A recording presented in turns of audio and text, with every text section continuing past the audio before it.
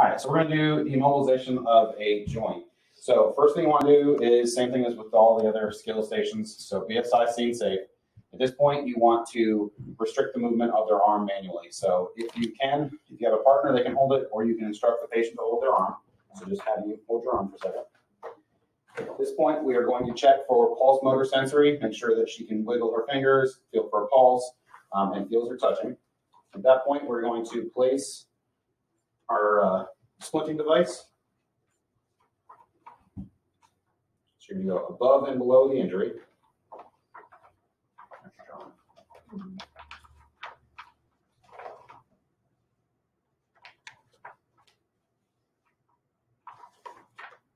you're going to tie these tight enough that it holds in place, but not that it is restrictive.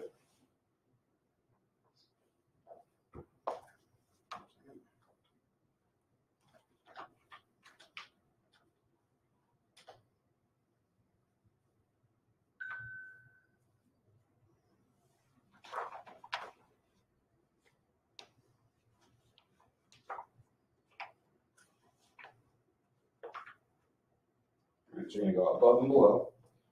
And then next, you're going to take a third piece of triangle bandage, and you're going to go in between the boards itself. And this is going to make it that she is unable to bend her elbow.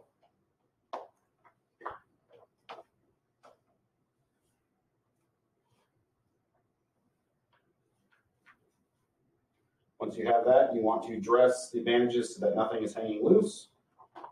You're going to give her something to hold to keep the hand in line in a neutral position, and then you want to recheck pulse, motor, and sensory. And that is the skill station.